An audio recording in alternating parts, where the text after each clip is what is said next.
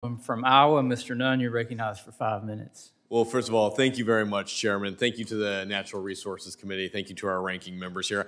Mr. Chairman, I also just want to highlight here how fantastic the Natural Resources Committee has been on standing up for American energy independence and really being a driving force in this conversation with the House to make sure that America and Americans can continue to have the type of energy that drives not only our economy, but makes it so that every family like my own and Mr. Staubers gets the opportunity to take our kids to soccer practice and just commute within our own communities to really grow in a very important way.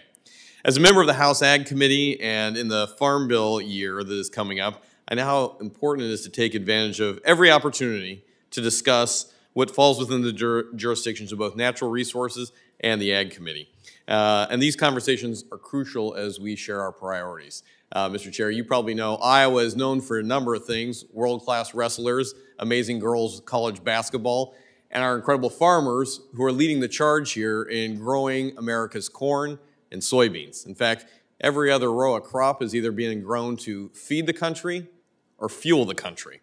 And so I'm here to just really highlight the important role that biofuels help play in supporting countless jobs to reduce prices at the pump for Americans, as well as provide billions of dollars in exports that help grow not only America's economy, but create a much more stable world. In 2022 alone, the ethanol industry provided nearly 80,000 U.S. jobs and $34 billion in household income and contributed to $57 billion in the nation's GDP.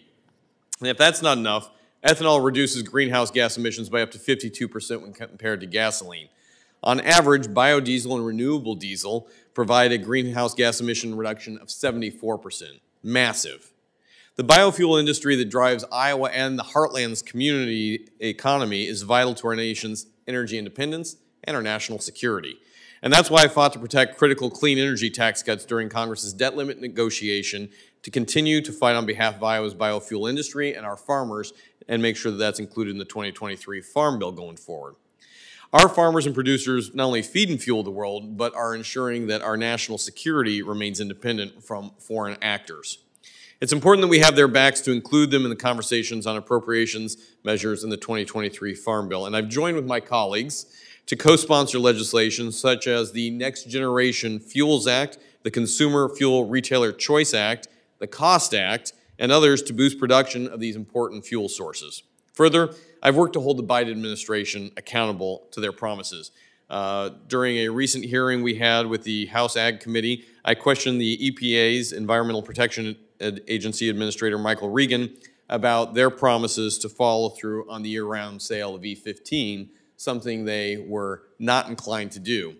But with just days to spare before we turned off the pump on ethanol, Regan and I had a direct conversation of what the impact meant to our nation's economy if the Biden administration turned off biofuels. And I'm proud to say that the sale of E15 was reinstated just in time to go with their long-term strategy and commitment to permanent year-round E15 sales starting in 2024. So, Mr. Chairman, to the committee, thank you. I think it's clear that our farmers and our biofuel producers are stewards not only of our natural resources, but also provide innovative solutions to our nation's fuel needs. Biofuels are good for the environment, they're good for America, they're good for our national security.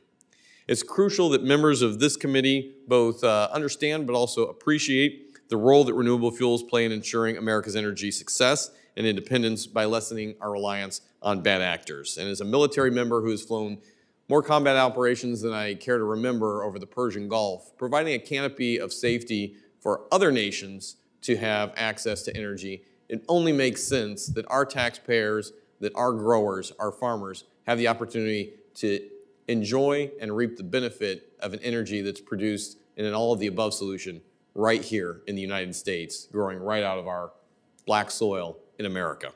So I urge my colleagues on both sides of the aisle to support our farmers and biofuel producers in advancing legislation that expands and enhances our biofuel program. And with that, Mr. Chair, thank you so much for all you do on the Natural Resources and your team here today. I yield back.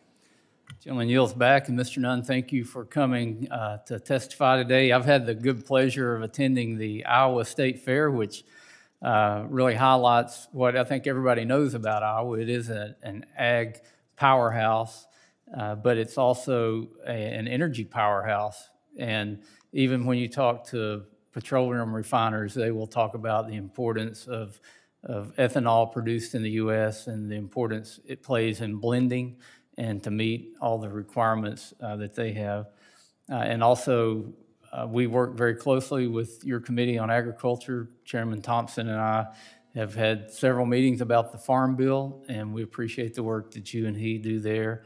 And when you talk about energy and energy independence, you'll find, I think, most of my Republican colleagues and a lot of my Democrat colleagues on this committee believe that we need all kinds of energy. It's an all-of-the-above approach, and realize that we can't meet our demands just on renewables alone, but they play an ever-increasing important role in meeting our country's energy needs, and obviously Iowa plays an important role in that.